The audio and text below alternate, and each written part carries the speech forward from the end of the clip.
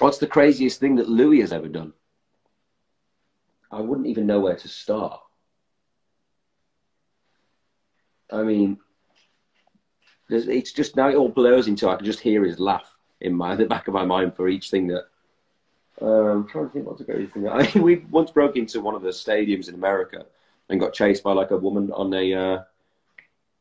Oh, hi, Cruz. Thanks for checking in.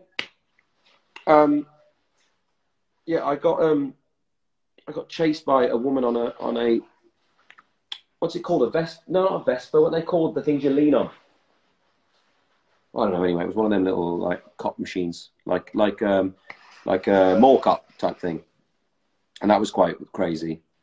He also left me on my own while I was being arrested nearly by a French policeman that I had to push over, which that still scares me to this day. But no, that's what friends are for. I helped him over the fence to get in somewhere. He left me with the policeman, who didn't have a clue who the hell I was, and tried to arrest me, even though I was going in just trying to innocently go to my hotel.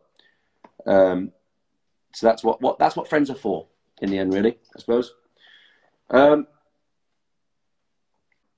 Still trying to out Louis Tomlinson. I spoke to Louis, I want to say yesterday.